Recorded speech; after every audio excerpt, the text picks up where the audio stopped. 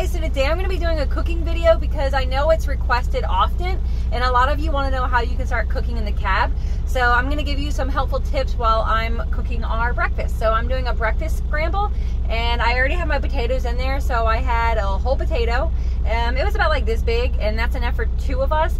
And I threw it in the skillet with a little bit of butter and it's already mostly cooked up. So it's in really small pieces. And then one of my other hacks that I do is I take these snack bags and it is full of onions and peppers that are already diced up. So you can do this next time you're at the store. You can grab some onions and peppers, or if you're like me and you want it straight from the farm, I buy enough all year. I spend one day chopping on my onions and peppers, put it in the freezer, and I'm good to go. This makes it so you can have more variety in your food and then make it really fast in the truck. And I'm saying the snack bag because it fits in your freezer really, really well. And then I have some sausage right here. We're gonna fry that up, and some eggs.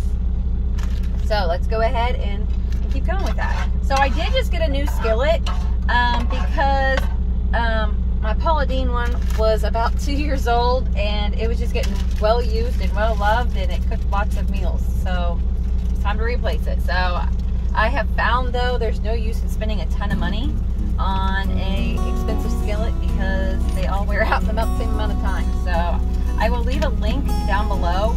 I do recommend getting a skillet that is deep dish, and that definitely helps. You guys know I cook while Scout's driving to help save time and allow us to eat better meals while on the road.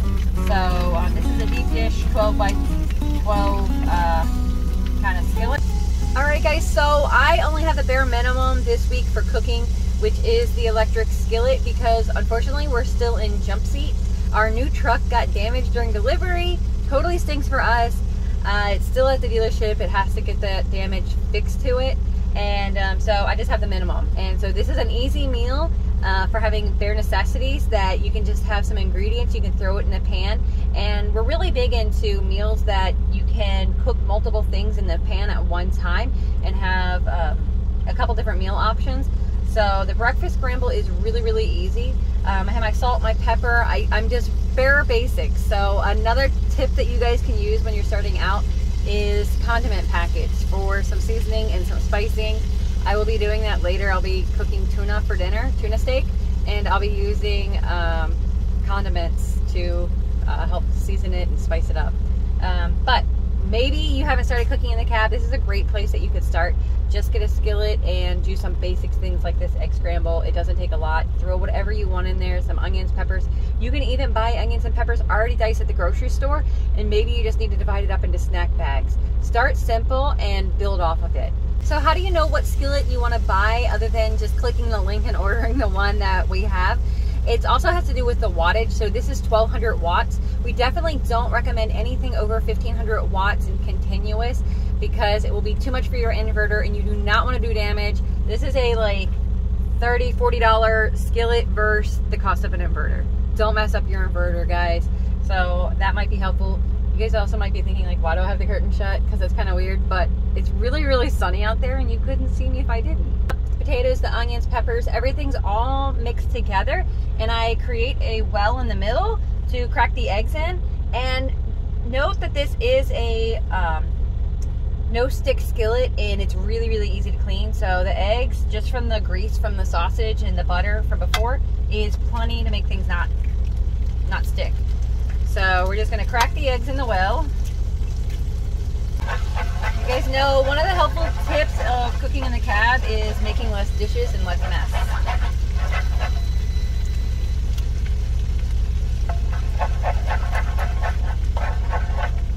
Once we get it all mixed up, we're just gonna throw the other stuff back over the top of it.